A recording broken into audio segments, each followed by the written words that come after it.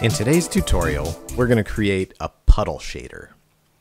For the last several weeks, we've been creating shaders that simulate the appearance of weather, of rain. We've created a rain drops shader, a rain drips shader, and then last week we created a rain ripples shader. And this week we're going to use those rain ripples to create a puddle. As you can see in this reference footage, after it's been raining for a little while, water accumulates on surfaces. And you can see the rain ripples as the raindrops hit the puddle. And that's the effect that we're going to create today. We're going to create puddles that are able to grow as it continues to rain, and then shrink as the rain stops and the sun comes out and things dry up. So in order to create our puddles, the first thing that we're going to do is we're going to start out with a texture sample.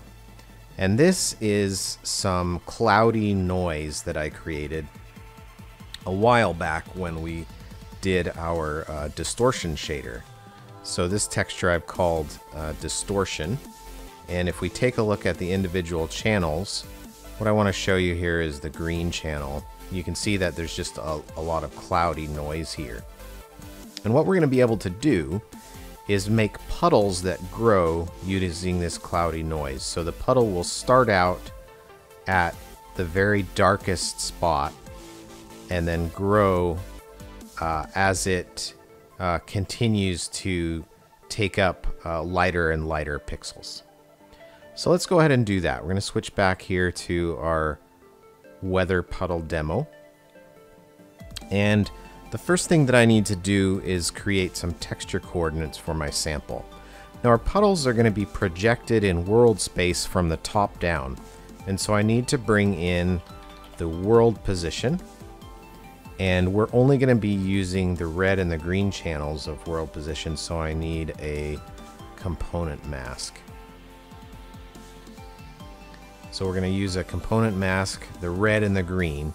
And this is basically an XY projection. XY because Z is the up vector. I'm going to multiply this by a small number to get the correct size units. So we're going to multiply it by 0.01. Alright, so now we have world space 0.01. And let's see what happens. I'm just going to take this, my UV coordinates, and I'm going to be using the green channel here. So I'm going to wire the green channel into color, and let's take a look at what we get. So you can see that it's really streaky, and the reason for that is that we're looking at the sides of a cube. If I switch over to a sphere, you'll see that this noise pattern is projected from the top down. So let's rotate our scene, and you can see that it's projected here to the top of the sphere. I'm going to switch this back to a cube. Okay, so we've got our noise pattern projected into our scene. And now we need to adjust the pattern a little bit so that we get puddles only where it's the darkest. So the first thing that I'm going to do is I'm going to create a constant value. And this constant is for how big the puddles should be. So I'm going to give it a default value of 1. And then we're going to create a lerp node, a linear interpolate. And I'm going to use the puddle size here as my alpha value. Now I'm going to add two constant values, and these are going to be constant vec2s. These are going to contain the measurements for the brightness values for where I want the puddles to go when the puddles are the smallest and when they're the largest. So I'm going to add two of these. And for the first one, I'm going to give it a value of 0.0001, and then the second value is going to be 0. Actually, I need one more 0 in here. And then for the second value, I'm going to use a value of 0.1 and 0.25. So these are going to control my minimums and my maximums for how large my puddle is when it's at its maximum size and when it's at its minimum size. Alright, now I'm going to use a component mask again, and this is going to be my red, and the second one's going to be my green. So this value is going to be lerping between the very small 0.00001 and 0.1. And this value is going to be lerping between 0 and 0.25. So the second values here are my maximums, and the first values here are my minimums. So now I'm going to take my texture and I'm going to subtract it from the second value, and then I'm going to divide it by the first value. And let's take a look at what we get from that. Alright, so we've got something that looks like a puddle. This white area is the area where there are no puddles, and then the black area is the area where there are puddles. So this is the maximum puddle size right now, but if I were to shrink this, let's say 0.5, you can see that the puddles are smaller, and the smaller my number gets, the smaller my puddles will get, and if I give it a value of 0, I should have no puddles at all. And that's exactly what I'm looking for. So I can use this value to control the size of my puddles. If I want larger puddles, I could increase this 0.25 maximum to something like, let's see what we get. If we give this a value of 1, and then we give this 0.25, let's give it a value of 0.5, and now we're going to get like almost all black. The puddles are actually running into each other. This is too much. We don't actually want anything to be this flooded, and so we're going to give it a maximum value of 0.25. Okay, so we have our mask, and we have a value that controls the size of our puddles. Now we're going to just saturate our value here to make sure that it stays between 0 and 1, and then we're going to invert it so that the areas where the puddles are white, and the areas where they're not are black, and that is done with a 1-. Alright, so there we go. We've got our puddles in white and our non-puddles in black. If we want to make our puddles slightly smaller, 0.5, kind of scale the puddles down a little bit. Alright, so we've got a couple of puddles here. And the next thing that we want to do is, if I zoom out a little bit, you can see that when a puddle reaches the edge, it kind of smears itself down the side. And that's bad because our puddles are being projected in the z-axis, or from the top down, and we don't want puddles to show up on the sides of things or when surfaces are not flat. So I need to create a mask to get rid of the puddles in areas where surfaces are not flat. So I'm going to bring this bit of our shader down here, and then here I'm going to create a mask for only showing the puddles in flat areas. And so I'm going to add a world space vertex normal, and I only want the Z component, so I need a component mask. I'm going to mask out the Z component of my world space normal, and now I'm going to saturate it so that I don't get negative values, and then I'm going to raise it to a power of 30, and that just increases the contrast of my mask. And just to show you what this mask is doing, let's wire this mask directly, and I'm going to change this to a sphere, and we'll wire this directly into our base color just so we can take a look at it. So you can see that it's white on the top, and then there's kind of a short fall off, and then the rest of it is black. So this is going to make it so our puddles only show up on up-facing surfaces. So I'm going to take this mask and multiply it by our color mask.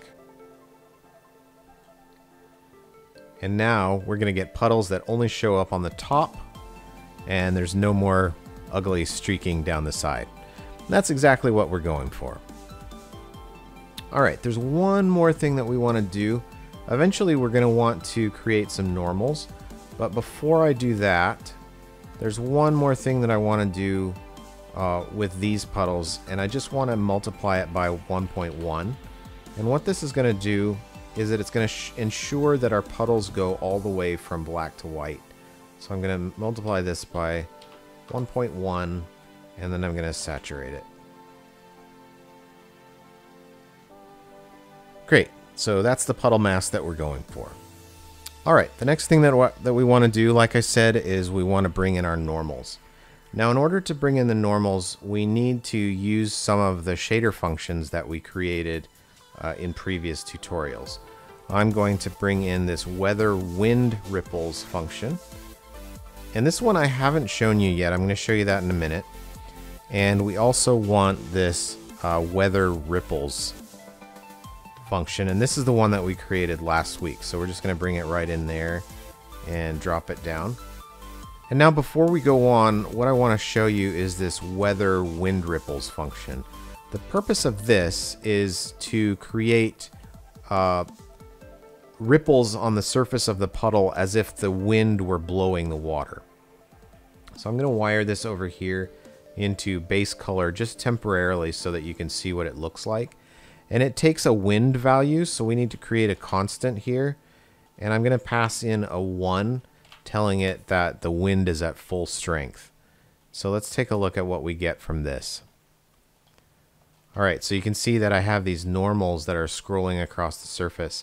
Actually, you know what? This might look nicer if I wire this into the normal socket. Yeah, there you go. So it makes it look like the surface of water. So I haven't shown you what's inside here yet. So let's go ahead and take a look at our weather wind ripples function. So I have it open here. Here's our weather wind ripples. So you can see I have 2 texture samples that are sampling the same texture. It's the T water N. And this is a texture that just ships with Unreal, so everybody can use it.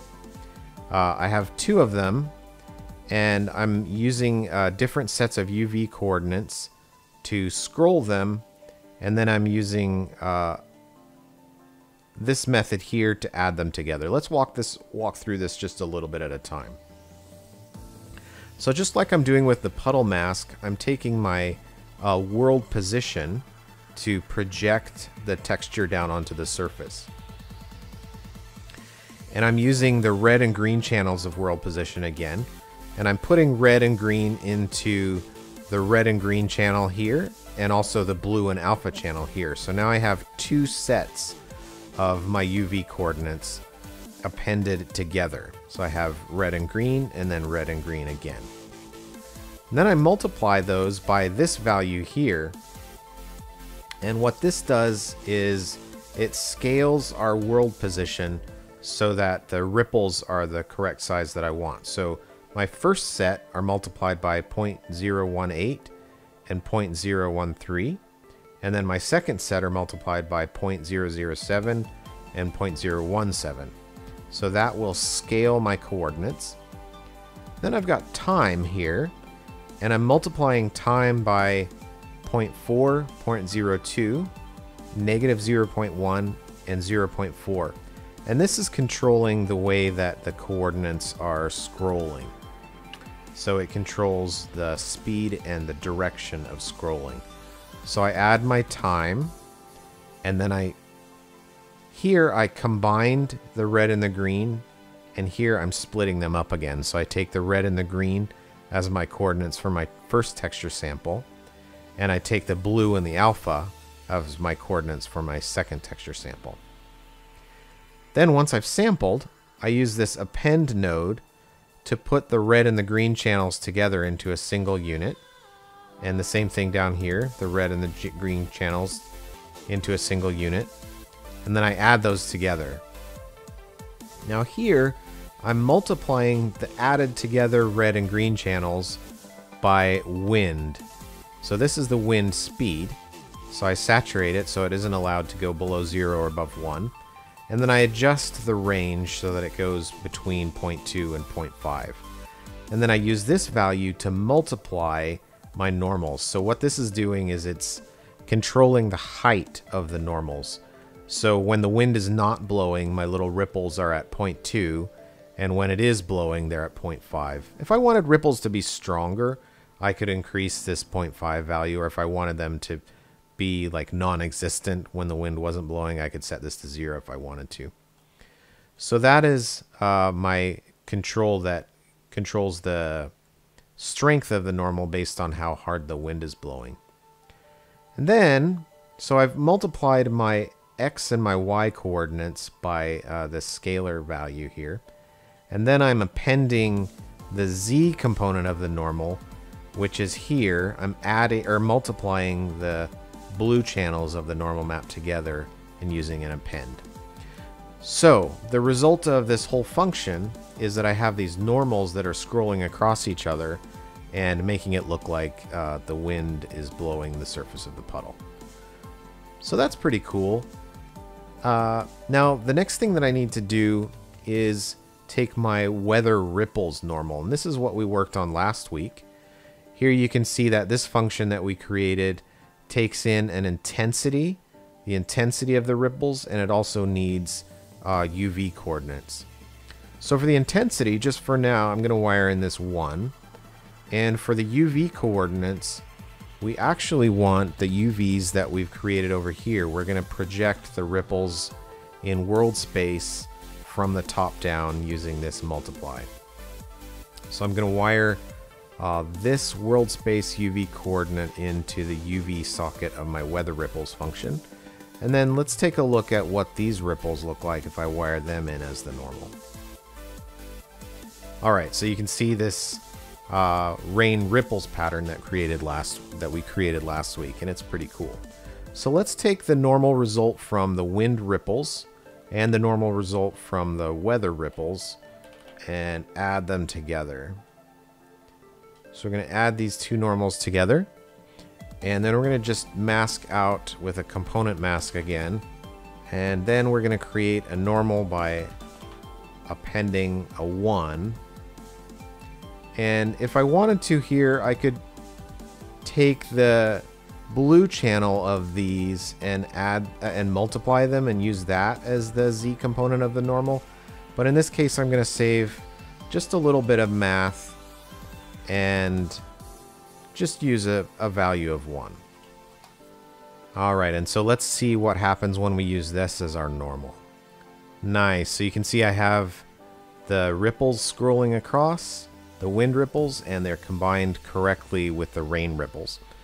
But this still isn't quite right because right now I've just got like the whole world is a puddle, and that's not exactly what I want. So I need to incorporate the puddle mask that I created. So in order to do that, what we're creating here, we've created a material, but what we're really creating is a function. And so I need to be able to combine this puddle with whatever the normal is on the surface. Eventually, I'm going to be adding these functions to any other kind of material. So if I have a rock material or a wood material or whatever kind of material I have, I want to be able to apply this function to it so that it can look like it's being affected by the weather. And I want to be able to take this puddle and blend it with whatever the normal of the surface already is. So in order to do that, what I'm going to do temporarily is I'm going to create a constant vec3 and this vector is going to represent the normal of the surface as it is now. So I'm just going to make it 0, 0, 1, which is a flat normal. And then I'm going to lerp that with my puddle normal. So these are the normals of my puddle. This is the normal of my object. And then I'm going to use my mask to blend between the normal of my object and the normal of my puddle. So let's use this as our normal now. And you can see that I'm only getting my animated normals in the area where my puddle mask is. Now remember, if I wire this in as my base color again, you can see that the puddle mask only shows in these specific areas. Now it's pretty evident now that we've got our normals blending in here that our puddles are kind of the wrong size. And so what I need to do is go back and adjust the size of my puddle texture projection here so that I'm getting puddles that are larger, because when we take a look at the way the normals look, the normals are the correct size, but the puddles are teeny tiny, and that's just not what we want. So I'm going to add another multiply here, and I'm going to multiply my world space position by a value of 0.03, and we can use this for now, but you can adjust this value to whatever you want depending on how big you want your puddles to be. Alright, so now you can see that I've only got a puddle that's here on the surface, but it's more of a realistic size. So, super cool. We created a shader that generates puddles, and I can control the size of the puddles with this value here. So I can shrink them and grow them. And I can control the intensity of the rain ripples with this value here, and I can control the intensity of the wind if I actually have a different value.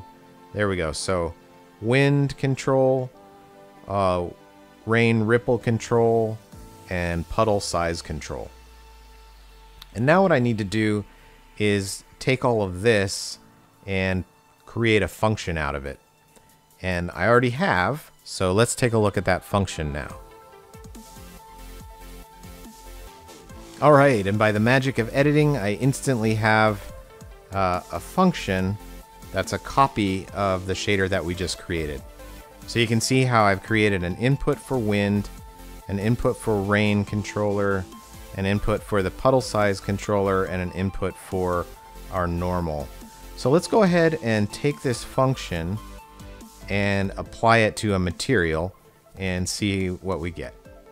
Alright, here you can see I have a wood material, M wood oak. And I just duplicated this material that comes with Unreal, and I added the puddles name at the end of it. And I've brought in my weather puddles function that we've been creating. You can see I have inputs for wind, rain, puddles, and normal. And so what I want to do is go ahead and hook this up. So here's the normal from the wood planks, and I'm going to wire these into my normal socket. And then I'm going to wire this normal out to the base normal. Now it's giving me an error because I don't have wind, rain, and puddle values here. So I'm just going to go ahead and create a constant of 1 and wire that into my wind, rain, and puddles value. And let's take a look at what we get. Cool, it's kind of subtle, but if you look at just the right angle, you can see that there's a bit of a puddle happening here. Now, the reason that it's subtle is because I'm not using the puddle mask correctly. This is our mask here. And what we're going to want to do is use this mask to blend between the standard wood values and the values that I want to give it. So you can see here we've got a base color, a roughness, and a normal. So let's just go ahead and add a linear interpolate, and we'll use our puddle mask. So where there are puddles, we're going to want it to look wet, and where there are not puddles, we're going to want it to stay looking the way that they've got it. So this is going to be our roughness. We'll wire the roughness in here, and then we'll just give it a constant value of 0 for roughness for when the puddle is in that position. So we're going to use this as our roughness. And that should give us a pretty nice looking puddle. Yeah, there we go. So we've got a smooth looking puddle and then a dry area over here.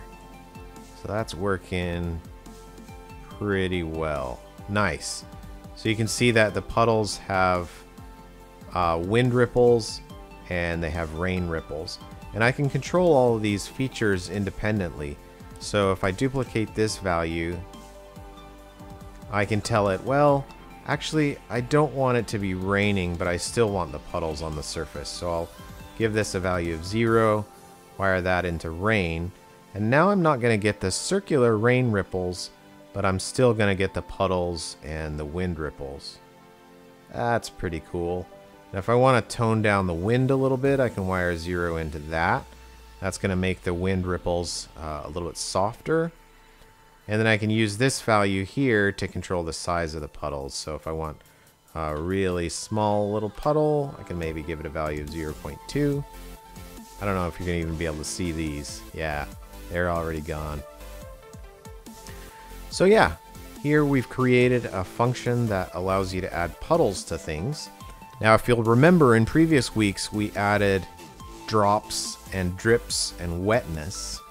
So now we have puddles, and we have all the elements that we need to create a really cool weather system. So in next week's video, we're going to take our puddle function, our drops function, our drips function, and our wetness function, and we're going to combine them all together to create the complete weather or rain function that I know that you've all been waiting for. So be sure to subscribe to the channel and tune in next Thursday, and we'll go over this really cool combining of all the weather effects. Thanks for watching. We'll see you next week.